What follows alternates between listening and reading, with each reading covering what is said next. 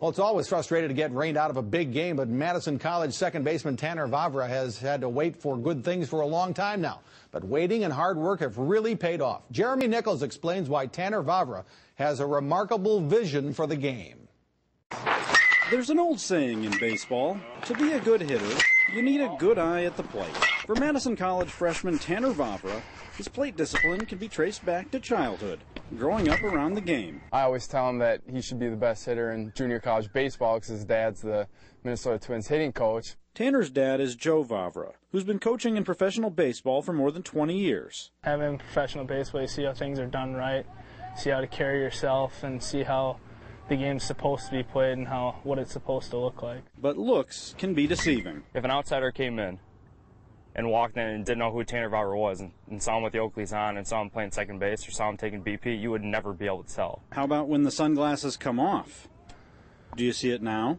When I first noticed that he had one eye, I had no idea until probably third or fourth practice for the year. To truly understand Tanner Vavra's story, you have to start with a family fishing trip when he was 3 years old. The deal was that I had to stand by him and keep my finger in his belt loop so I wouldn't take off and I'd be away from the hooks and whatnot. And I broke the deal and took off running towards the car where my mom and little brother were.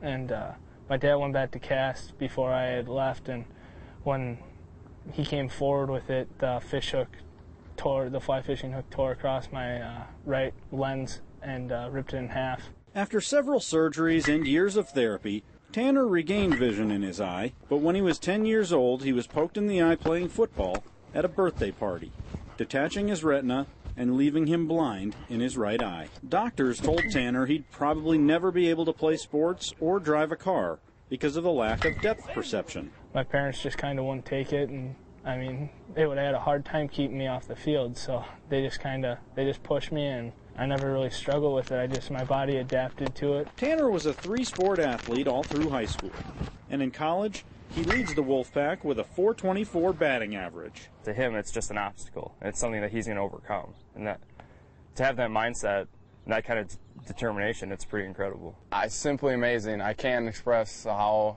incredible it is to be able to hit, to be able to field, run, do everything normal with one eye. So next time you're watching a baseball game, think about Tanner Vavra.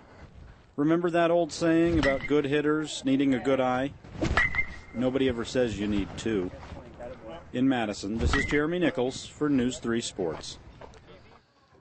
Vavra was asked if it's tough to hit a baseball with one eye. He says he doesn't remember what it's like to see with two eyes, so he doesn't know anything different.